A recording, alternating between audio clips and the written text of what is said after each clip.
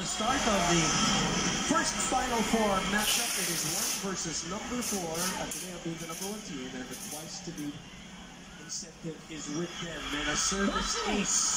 Did you say that FEU's weakness, one of their weaknesses is their reception, and Father, of course, always in attendance? Reception, shaky. But, you know, at this point, FEU needs to make sure that they don't show ATENEO kahit konti, no, nanlitakot. Aggressiveness has to be there on the onset. They are last in reception efficiency, as Anne mentioned earlier in our pregame, talking about FEU. Down 6 here.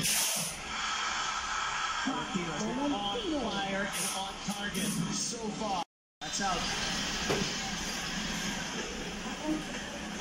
Another service error. But the FEU, of course, would gladly take that point. Or another error. Na naging point para sa FEU, sabi mo ano? So far, 3 of the 4 points of FEU come from that. Yes, and you know, it's a bit tough. I mean, ATENEO is just all over the net every time they make an attempt. Roquillo is checked at the net. Coverage was slow. At the net. So far, ATENEO position themselves properly.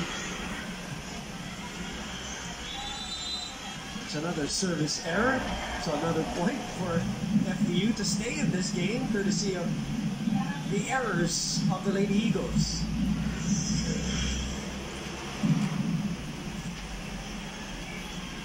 Really Malabanan, the captain, has something to say. Oliver Bora.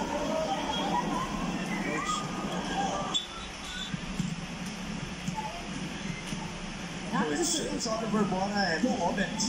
Yeah, coach, referee today. The 2 crucial referees. Medyo matagal, ha? Medyo matagal, dapat sa second. Dapat sa second. 6 serving left. That is wide.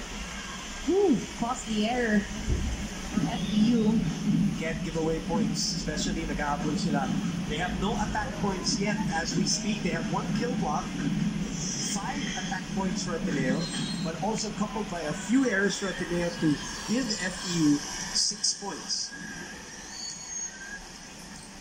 Oh, still the same piece here. Pinag-usap. Because I think Jeremy was ready to take that. George Pasqua, 11 years in the men's division, 4 titles, a 3-peat.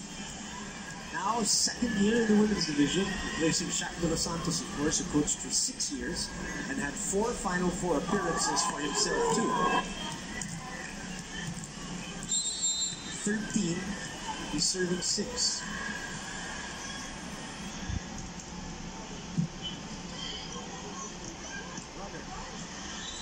That is out for Villarreal.